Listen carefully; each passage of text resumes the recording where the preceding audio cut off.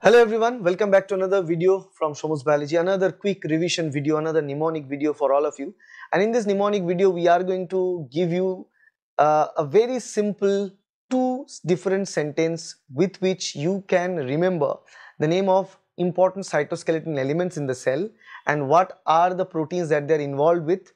And this is something that you need to remember because people get confused between all the names. Confused between microfilaments, microtubules and intermediate filaments, and you also need to know the microfilaments are something known as actin filaments. So let's look at this particular video to get it understood under 3 to 5 minutes time frame. We'll explain everything, and there are two different images that you need to print in your head. One is this Coca-Cola bottle, another one is the diner or a dining experience. So aim at Coca-Cola tube, that is the very first sentence, aim at Coca-Cola tube, and the second one is keep dining. These are the two sentences that you need to use, aim at Coca-Cola tube and keep dining. So keep dining with the Coca-Cola tube. So you get the Coca-Cola bottle and keep dining. That is what you need to remember in your head in order to understand what we are going to say next. Okay, so remember that aim, A for here is actin filaments. Okay, actin filament, and another A is there.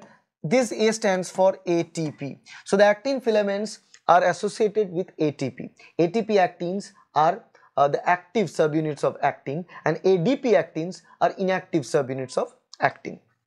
Next, what we have is Coca-Cola. C for collagen. C for collagen, which is a part of intermediate filament. Okay, so actin is the thinnest, intermediate is intermediate in size, and then there is T for tubulin, right? That is a part of microtubule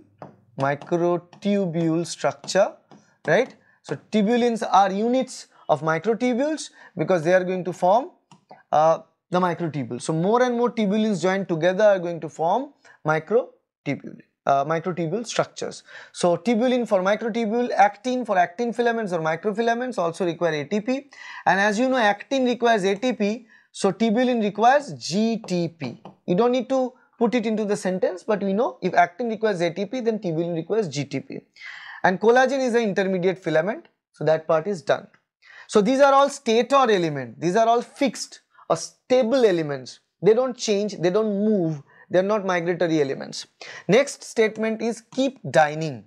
This is where we get K and D. So we have keep, K for kinesin, which is a motor protein, and capital D for dynein, that is another motor protein, right? Kinesin and dynein. What else we are going to get from here is that the kinesin, keep, K, and there is a P for positive, and dynein, obviously if kinesin is positive then dynein should be negative. Okay, so what do we mean by this? Kinesin and dynein both are motor proteins, motor elements of the cytoskeleton, and this actin, intermediate filament and microtubules are stator elements of the cytoskeleton. Okay, so the motor elements of the cytoskeleton, that is kinesin and dynein. Kinesin is with positive, so kinesin migrates towards positive end of the microtubule and dynein migrates towards negative end of the microtubule. That is what is mentioned in here. So in these two very small sentences, so much information is hidden. Aim at Coca-Cola tube, keep dining.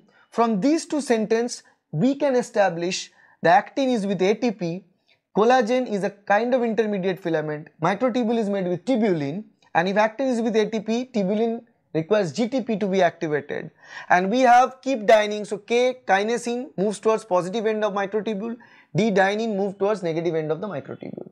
So this is how easy we can make learning, right, with the help of the mnemonics and this quick revision videos. So I believe you got help. I believe this video helps you out understanding the list, understanding this concept and remembering and revising the topic very fast just before the exam. These videos are going to be lifesaver just right before the exam. Revise with the help of this video and series of videos. Watch them in this channel, and if you like the video, please hit the like button, share this video with your friends and colleagues, subscribe to this channel to get more videos like that in future. Thank you.